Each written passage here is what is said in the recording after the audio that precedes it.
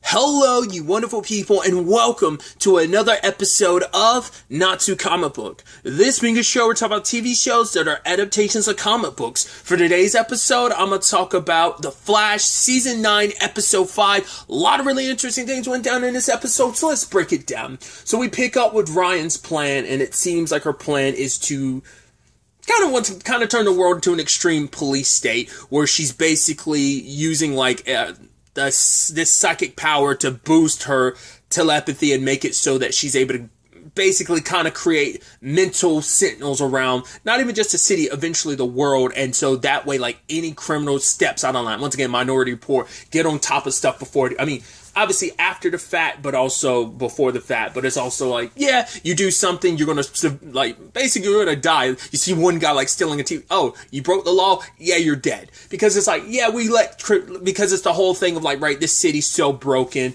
She felt like her timeline was so broken. It's like, this world, it continues to be broken because she's like, the police and the heroes aren't doing enough. You just lock criminals up. And it, obviously, the team never thought about it, but I'm sure given the opportunity, she would have eventually killed the rogues that she was working with too. Because once again, she doesn't believe in reformed villains. So the moment she had an opportunity, it's like, oh, now I've gotten what I want, I'm going to kill the rest of this team. Like, that would have happened eventually. I guess maybe they thought she's working with us for now, so we're her team, so she wouldn't do that. It's like, I think it's almost like an interesting parallel, because I'm sure yeah, Team Flash is all about teamwork. She's about temporary teamwork because it's like, yeah, we're allies for now, but that's only until I get what I need and what I want. And obviously, Barry kind of went through that a little bit, but it's like, no, I got to kind of have more faith in this team. I can't just kind of use them and kind of toss them aside type of situation just because, they're villains and stuff like that. I got to have a little more faith in them. And that's obviously a factor in this episode. Luckily, because of Cecile, but we find out later on it was a trap, but they end up finding out that Mark's still alive. It's like, well, obviously he's alive for bait reasons. Because I was curious, I was like to say, why other reason would you need Mark still alive? So, ultimately, the Flash and the bad guys end up saving. I love that, Allegro was like, yeah, there's no one here, and he's like, and Ghostface is like, how'd you do that? You have X-ray vision or something? She's like, yeah. He's like, is that part of that UV light? She's like, can we talk about it? He's like, no, cool. I was like, part of me was like, that's so weird. I was like, I guess it's kind of cool. We're kind of staking things out from the outside. Let's enjoy some small talk, I guess. But they were able to rescue Mark, but it turns out it was a trap. But that trap led to us finding out how Ryan is making all this happening. It's because she's got Grodd on her side. And I thought that was such an interesting, because I remember slightly the last time Barry and Grodd, obviously they flash back to it in this episode, but I'm like, I don't remember the full context of that. I do remember, Barry was trying to make him into a hero. I do remember, him giving Grodd super speed for a little bit. I'm trying to remember, what season was that? That wasn't last season. Because he was like, no, he was like, it's been 3 years, so that would have to be season 6?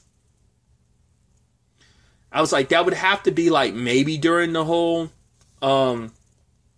black hole situation in season 5. That's the only thing I can think of. Season 6. I would assume it would have to be that, while you're also dealing with, the Mirrorverse stuff, so... Especially considering what Ryan said, it's like, oh, this all started because of you. I was like, wait, are we going? I was like, okay, we're going. I wasn't expecting this to be oh no, this is connected to Grodd thing. I wasn't expecting that, but the way she made it imply, she's like, oh yeah, because of Crisis, all the gorillas that were sentient are now just regular gorillas. So Grodd has spent the last 3 years trying to find anyone. But he can't, all the people that were once family that he was trying to reunite with are regular gorillas now. So he's just kind of alone in this world as the only sentient gorilla. Ryan promised to help him, fix that, mediate that. Especially it's easy being hey, the Flash abandoned you because Barry sent him on his way and he never bothered to check in. It's just right, I did kind of abandon Grodd in his mission, I kind of helped him become a hero and just kind of put him on his way. I didn't he didn't nurture that seed like he should have, essentially. And that's the root of all of this. And now Barry ended up getting the last of his speed zapped by Ryan. They were able to save Mark, but it's like, right, we all fell into this trap. We don't even have a speedster on our side right now. Everyone wants to go home to the people they care about. I even love GoFits being like, yeah, I might start by Iron Heights. Maybe I can make up for, apologize to M-Unit. It's like, well, we don't know if he actually did or not. It'd be nice to know if he did. I'd like to think like it's like, oh, I sold you out, but baby, I still love you type of thing. Maybe I don't know. I think that'd be interesting, but I don't know. You'd hope it work out in the end or something. I mean, great. Once again, he did kind of like severely throw her under the bus with all of their crimes and stuff, but nevertheless. I think it was kind of an interesting parallel too, where like obviously Barry's feeling like, oh man, like, I mean, you can almost like draw a parallel between him, Joe, and Keon right now, because it's like, hey, when they wanted to rescue Mark, she couldn't really do anything. It's like, right, I can't help, like Caitlin would be able to do something on the doctor side of things.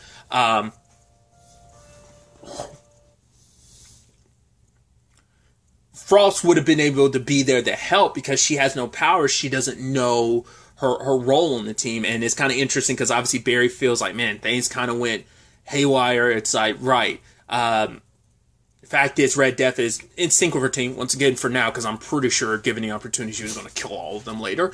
But there's that. But also Joe's feeling a little, especially when Cecile's like, yeah, I'm probably when I wake up, I'm probably going to be quite hungry. Could you get me like some power bursts or something? And he was like, yeah. And she was like, is something wrong? He's like, no, you could tell, like, oh, your pride's kind of hurt. Because it's like, right, you were a cop and now you feel like, oh, that's kind of my role now. It's like, I'm kind of relegated to just, get, like, where's my place in all of this? So, and even telling Barry later on, he's like, I don't have any lessons left to teach you. But for Barry, it's like, yeah, I'm always going to, like, need you. You're just as much of this team. Like, you've helped foster so many heroes, and Barry's kind of doubting himself that he's like, man, I believed in Grodd, I believed in this rogue team, but it's like, maybe I was wrong to put my faith in him, but it's like, no. He's like, he made this point about, like, as a hero, like, you've planted, the greatest thing, obviously, for him is being a parent, and he was obviously able to foster that, and, that seed of, like, the hero that Barry is, and how he's fostered that in so many others. And it's like, all you have to do, you have to have faith and believe that those seeds that you fostered, that they've grown. So he wanted to believe in Grodd. So when they track down Grodd, he talks to Grodd. It's like, yeah, I failed you. But the fact of the matter is, do you really believe you can trust Ryan? You've been inside of her mind. Does she seem like someone that when this is all said and done, now that she's gotten what she wants, that she won't turn on you? Because let's not mince words, Grodd's a supervillain, so it's like, I need your help. So Grodd stops helping Ryan, and that little spark of lightning he still had from Barry, that spark, he gives it to Barry, and Barry's got his speed back, so I do appreciate, it's like, right, that when Barry and Ryan duke it out, it is this situation of, not only do you have, like, the speedster side of things now, you also have the bat side of things now, so throwing all the batarangs and stuff. I was like, actually, that's pretty dope being able to see do that at, like, super speed and stuff. Did I miss something, or did they just not show it? Because, like, the rest, like, we know at least 2 of our members got taken out of commission the moment the device that they were using to amplify Ryan's telepathy, like, got removed. Like, the moment that happened, like, 2 of the team, there was still that one other guy on the, 1 or 2 other people. I wonder, did that happen off screen, or did I miss? Well, because Kramer did get away at one point in time. So, I wonder, did my episode just kind of like, because it was a little, my internet was a little spotty at the time, because I was watching it on the app, and I'm like, did that kind of glitch or something in that? Because I feel like because there was like one part, it kind of like jumped over just because of like how like crappy my internet was at the time. Either way, part of me was wondering, like, because it was mainly during the fight with Ryan, but I'm like wondering, did that just not happen on screen? Because like we did see Kramer manage to get away from Ryan when her powers were being messed, like when she was losing her telepathy. So I wondered, did the other 2 of the squad just get taken down off screen or whatever? I mean, she is a mimic, so she could have like gotten away from them and managed to. I don't know. to be fair, she was handcuffed. She had meta cuffs on at the time. But once again, maybe that was just stuff that was taken care of off screen. But obviously, Barry wasn't alone. Luckily, the squad rolled up through and helped him. Even Ryan Wilder showed up, the Batwoman of this world, which I thought was for one, came in, neutralized her speed, and is like, all right, let's do this like hand to hand. And it's like, oh, I know every move you're going to make. Barry just stripped away the armor, and Ryan lays down the final blow, which I love. I think it's interesting that they never bothered answering like, oh, Ryan was, once again, and maybe I'm misremembering the number, Ryan was like going for like weeks, wasn't she? So that's why I'm wondering, like, they didn't give an explanation, but I guess it's just like, right, she was busy. Because I was like, oh, did Red Death do something to her? It's like, no, I guess it just took her a while to get to Central City. And I guess maybe she was just doing other Batwoman stuff. Once again, I was curious, like, were they going to, like, because I was wondering, like, timeline-wise, like, is this taking place? Because I'm trying to remember, like, sadly, when the shows got canceled, I'd probably say, like, season 8 was probably, of The Flash was probably paralleling with, like, the previous seasons of all the other shows. So I was like, maybe this still would have been in the aftermath of everything that went down. Like, what they were setting up at the last shot of Batwoman, like, maybe what they were setting up there would have been a main through line that she was kind of dealing with, and now she was able to show up to quickly help Team Flash. Cheesiness and all that aside, I still appreciate it. I don't know, I like it when shows do that, like, oh, it's just another Wednesday. I'm like, I like that you write stuff like that. I don't know, it's a stupid thing that, like, it's a stupid and cheesy thing I really like that TV shows do, when it's like, oh yeah, because this show literally airs on Wednesdays. I don't know why, I like, it's not like this is the first show to do it. I always bring it up, I'm like, I always appreciate that. But tangents and all that aside, she also said something else I really liked. I was like, sadly, we never got it on screen, but she was like, oh yeah, like, you know, Iris, we should hang out sometime. Like, obviously, like, I have, like, God, what was it? Just basically, like, we have, like, have coffee with, like, Kara and Alex every once in a while. I'm like, that's super dope. Well, because obviously we got a lot of Kate and Kara, obviously, during Crisis, and obviously some off-screen references of, like, her going to Metropolis to see Kara and stuff like that. But, I mean, obviously, they're, like, it's the Bat and Super, essentially the main Bat and Super of this universe, so, of course, they're going to be pretty tight-knit. But I like knowing that, like, I mean, it makes sense. I mean, Alex was there in the, like, 2031 with Team Flash and everything in, the Armageddon timeline during that whole thing. So, makes sense, but still, it's just kind of nice to be like, oh yeah, that's pretty dope. I mean, that obviously that relationship exists, but also it's like, I mean, it's also dope too, because I think this is the first, well, because I'm trying to think, I don't think Ryan's really interacted with, like, the larger Arrowverse. To some degree she has, and some others, I don't. I think just because I think just the way Batwoman was set up to, especially with her, you know, taking up the mantle, I think that kind of, it was like, right, it kind of, the stories were a lot more like Gotham. I mean, they all always typically end up being, like, more central to, like, where each of the characters are, like, obviously, but it's just like, I feel like Ryan's stories were, I'm trying to remember, like, definitely in season 2 it makes sense. Season 3, I don't think she had a lot of interactions with the larger Arrowverse. I mean, who knows, given more time, like, what she have. Once again, like, that and Legends would have at least gotten one more season if, like, it wasn't for everything that, like, the shakeups and everything. They would have probably gotten at least one more season. It was kind of like, but regardless. I also love the way to kind of write around, like, oh yeah, Argus doesn't know who you are, because yeah, like, we explained that Ryan that they locked up was from an alternate timeline, so but they're not stupid. They're gonna be like, well, Ryan Wilder was a villain, and I mean, it's like, well, you can't always take that at face value, but it's still a thing of, Argus will probably keep an eye out on her, being like, well, in an alternate timeline, you were Batwoman, so there's a good chance you are in this one too, so we'll be keeping an eye on you. So I doubt that's just going to, like, be completely swept under the rug, but luckily at the end of the day, everything was resolved. There was also that scene with Keon and Mark, because Iris was talking to her about like finding her role on the team. It's like, yeah, I don't have any powers, but I'm able to defend myself with a pulse rifle. But it's like, oh, should I pick up a weapon? Because Keon doesn't seem like the whole like, oh, I'm ready to kind of go the violence type. But when she was trying to help Mark, she kind of was like, oh, are we kind of like fairy tailing this a little bit, like only true loves kiss, you know, because like the moment she kissed him, but there was like a cold breath, and then he was like, she's like, did it get colder in here? He was like, oh no, it just got warmer for me. I was like, there's an interesting thing. Oh god, it's a spoiler for a manga. There were like two personalities that kind of become one, and they kind of become like basically there's this series where there's a character who has two personalities. It's kind of like they're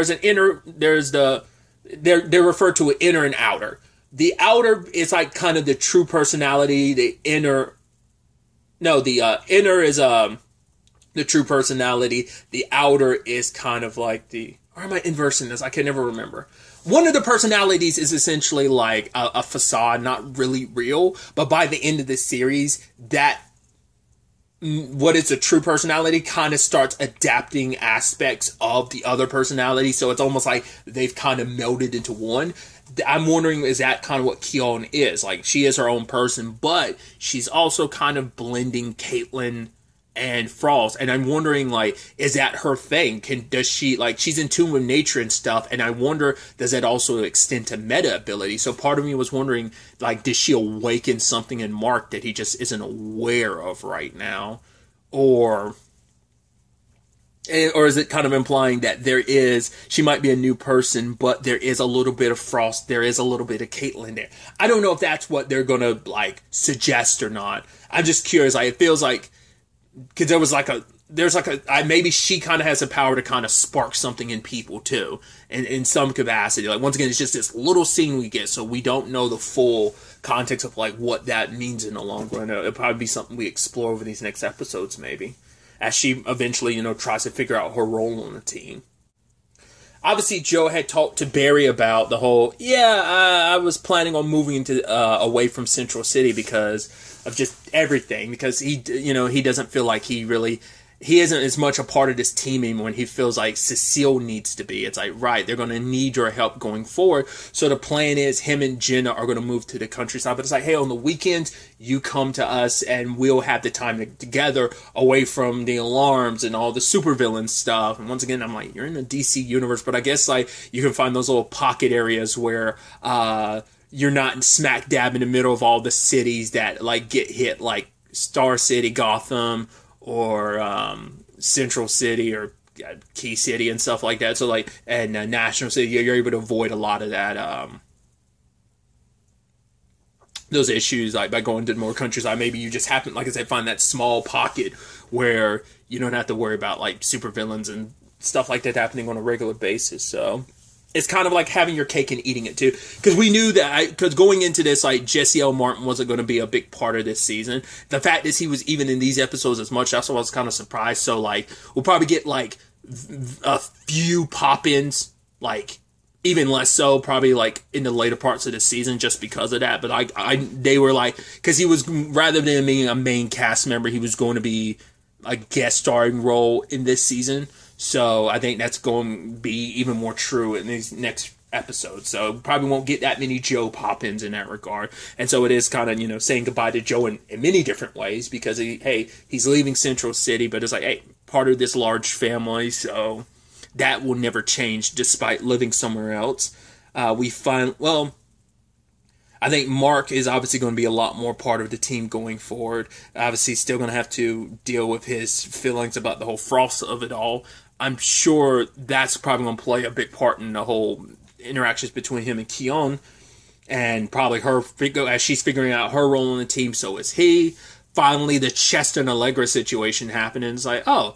And when did this happen? It's like, Iris is like, more like, why did it take so long? I'm like, yes, finally, because there's always been this will they, won't they. And, I mean, obviously we know in the future it worked out, but there was a complication there. But obviously the circumstances for them in this particular time frame is a little different. So I don't think we're going to have the same issue. They're not going to end up the same end result like they did with the whole situation in and during Armageddon in 2031. So we also had Kyon kind of bursting the bubble, and it turns out Iris is pregnant. So she's pregnant with Nora right now. So that's dope. And it's like, oh, it's kind of unexpected. And it's like, oh, how did you know? And Kyon's like, I don't know. I just kind of knew. So obviously, Joe leaving, kind of another member of the family on the way. It's kind of a nice kind of wrap up to this whole arc. Once again, it being kind of this 5-episode arc was kind of interesting. Like I said, it was very much kind of like that crossover thing to some extent. I'm also, and that's going to be the interesting thing, because I'd wondered about that, because I figured the Red Death stuff might not be the entire season. So I was curious, like, okay, so what does the rest of the season look like? Because I'm assuming, like, maybe we're going to have, like, a 1 or 2 episode... Well, because there's, like, 8 episodes left, so maybe every 2 episodes is going to be a little arc, or maybe it's, like, 2 or 3 episodes that are kind of, like, their own thing, and then, like, the final 5 being an arc, or... I'm curious to see how that ultimately ends up getting divided up.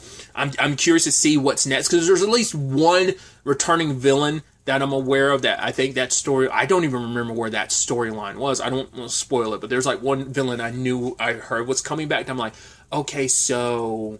in what capacity? Once again, there was other rumors I had heard about some other... I talked about this, once again, keeping stuff vague, of another character popping up, and I'm like, how's the context of that going to play out? I thought that would have something to do with Ryan being... this Red Death being from a different timeline. I thought that would play into it, but it didn't, so... I don't know. Especially because, like, this is the final, like, fully Arrowverse shows, just because it's like Gotham Knights doesn't take place in the Arrowverse, neither does Superman and Lois. So it is that situation of, okay, if that's the case, like, they're probably going to end up tying up loose ends for a lot of stuff in the Arrowverse, or at least giving some conclusions in some regards where we weren't going to get conclusions in some. So I'm just so curious to see what that kind of looks like. Probably time restraints, budget restraints, and stuff like that. You were never going to get, like, the big bombastic, like, oh, bring in everyone. I mean, to some extent we're getting it, but not probably, like, you're probably not going to get even, like, the main. I mean, the fact is we got, like, Javicia returning as Ryan. It's probably, like, the only one of, like, the big characters, as in, like, I don't know how many, like, main heroes from the other shows we get. It's what I'm saying. Might be some other characters we can probably, like, get in. Like, maybe you can get another appearance from Alex in the Flash, like we did in Armageddon. I don't know if, like... I doubt... Once again, I'm just doubting we're getting, like, a Supergirl. I don't know if Mia would make an appearance or not. Mia Queen as the Green Arrow. Like, so that's why I'm like, maybe that future stuff might get... Because, like, in Armageddon, they were like, yeah, that was still ongoing. That storyline hadn't been resolved. It was still ongoing, even though we weren't getting the spin-off. So we could end up probably, like, still kind of concluding that storyline off screen. And now it's like, okay.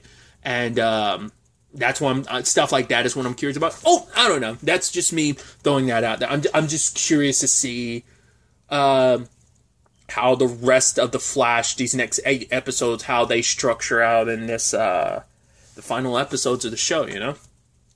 I mean, really, that's me. That's enough rambling on my part. I'm really curious to see ultimately where everything ends up taking us going forward. But really, that's all I wanted to talk about. Till the next time we meet, be happy, be safe, live life to the fullest, and enjoy it. Good day, and goodbye.